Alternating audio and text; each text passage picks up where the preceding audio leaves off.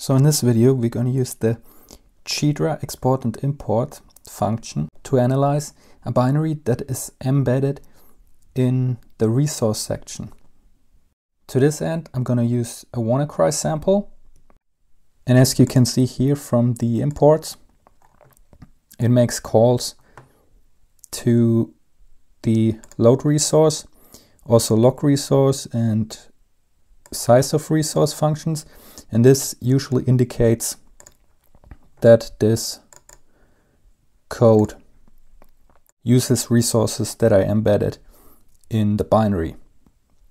You can see here how it's extracted, but we don't actually care about this. All we care about is what resource they're looking at. They're looking at this resource, and when you go to labels, you see that Ghidra has automatically labeled this memory section here as this resource number.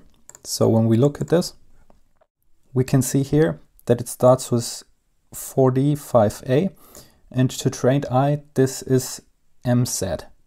This means that this is likely another binary. What we can now do is mark this section and then use the extract and import function, and Ghidra will then automatically detect that the selection we made is actually a portable executable, and it will then allow us to import it as this temporary file into the project. So we hit OK, analyze. Now as you can see, I now have my original file here, and I can continue analyzing it, but I also have this extracted binary here.